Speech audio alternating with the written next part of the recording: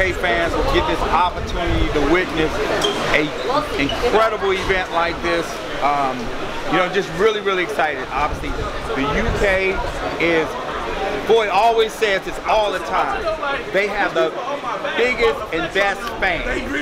He was like, yo, can you imagine, like, if I was British, you know, if I lived in the UK, like, because we were just talking about this just the other night about, like, the Ricky Hatton fight, and just like the incredible support that the UK fans, that they stand behind all their fighters.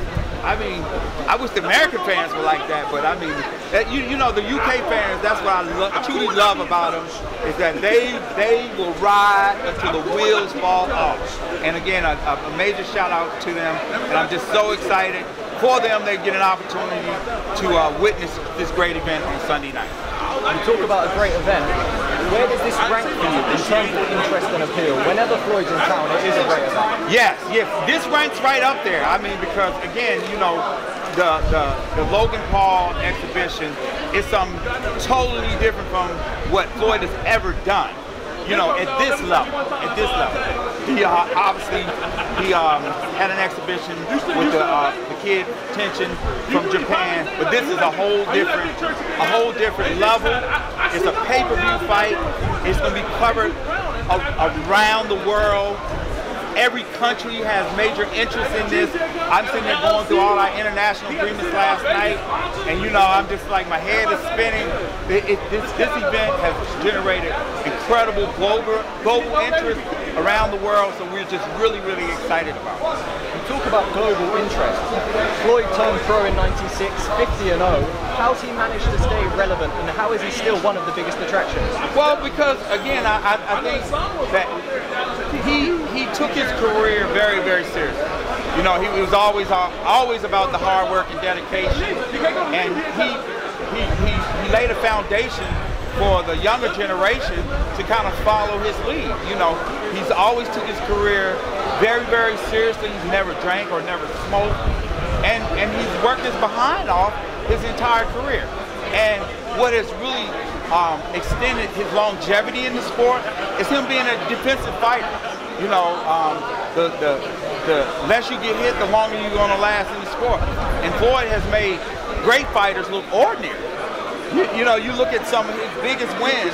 Now you look back on the Canelo victory, and look how amazing that victory is now.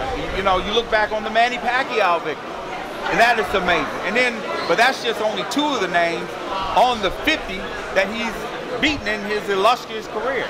And we're talking about over 24 world champions. It's just incredible what he's been able to do. His legacy secured. He will go down as one of the best ever. But on Sunday, is he risking it all? Honestly, his legacy is already cemented, but that would definitely, if for some reason, the incredible happens, which oh my God, I don't even want to think about, it would definitely tarnish his legacy. It's no doubt. It's no doubt. I mean, because the last thing that Floyd would want to happen is being the laughing stock of the entire world. Can you imagine if this dude, his Floyd with a shot and just even drops him? Can you imagine? And that's what does, I'm being honest, make me nervous, because again, you know, working against a bigger guy, it's always, you know, it's that intrigue to that, because again, if he was sparring a heavyweight, because he's going to be a heavyweight on Sunday night. Logan Paul will be a heavyweight. So you have a welterweight, essentially, boxing a heavyweight. Any damn thing can happen. You know, Floyd has all the skills, but you know, I'm realistic. You know, he hadn't done anything in 4 years. He keeps his body in fitness shape, but not boxing shape. You know what I'm saying? And this guy's been working his tail off for the last couple years. He takes it very, very seriously, and he has the basic things down. He has the basic things down. But when you're throwing punches with mean intentions, any damn thing can happen. Anything can happen. So that part does make me nervous on, like, everything that we've worked for and got to this point. this shit could just go up in smoke on Sunday night. So, you know, I know mentally Logan's prepared and he's done a good job of the preparation, and he's boxed smaller guys who are quicker, who got much more skills than he has, and he's done really well in camp with that. And actually I've been really impressed with that part. We saw Jake Paul and Floyd clash back in May when the fight was announced. Is it now personal for Floyd Mayweather? Does he want to punish Logan for his brother's antics? Well, I think that he wants to send a message to Logan Paul on Sunday night.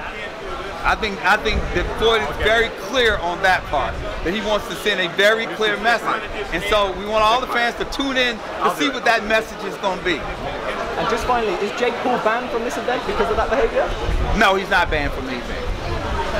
No, he's not banned. So I expect to see him on Sunday night. And on Sunday night, what can we expect? It's going to be an incredible show, isn't it? It's going to be an incredible show. I mean, opening the broadcast, we got Chad Ochocinco Johnson. I mean, you know, one of the greatest wide receivers, the flashiest wide receivers ever to play the sport. He's going to be making his foray into boxing on Sunday night, and he's been working with both of the Charlos leading up to this fight, and so that's going to be very, very exciting, and I can't wait to see him go in there and showcase what he's been working on. He's taking on Brian Maxwell. He's competed as a professional. He's had a couple MMA bouts, so that should be an interesting challenge for Chad. Then we move into the next bout, and this is for all the boxing fans. We got former unified champion Jarrett Hurd.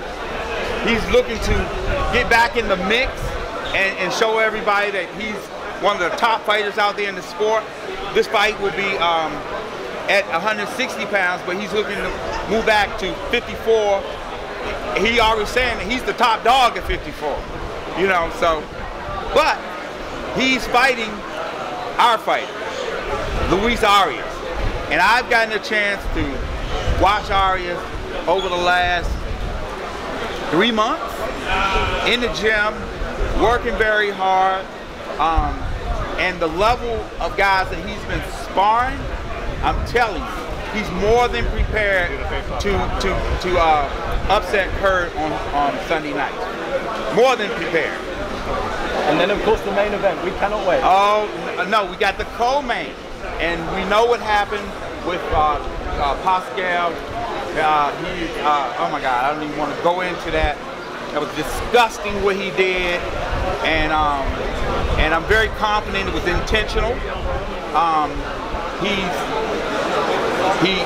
He put Badu's life at risk, was attempting to do that, you know, because anything can happen when guys are in there, and he was very adamant and attempting to gain an unfair advantage, and it's just disgusting, you know.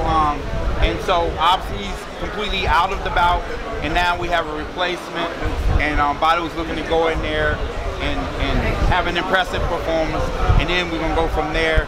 And then I fully expect them to be in a big event, you know, following this fight on Sunday night. Into the main event, the granddaddy of them all. Oh, speaking of granddaddies, so again, that is the Mayweather Paul fight. I guarantee you will be a very highly entertaining event. We cannot wait. Thank you for your time, Leonard. Thank you.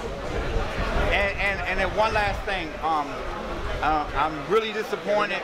The UK's own, he's our fighter, but O'Reilly, want to give him a shout out. He's a young up-and-coming prospect, and I'm just truly excited for him in his future. Okay.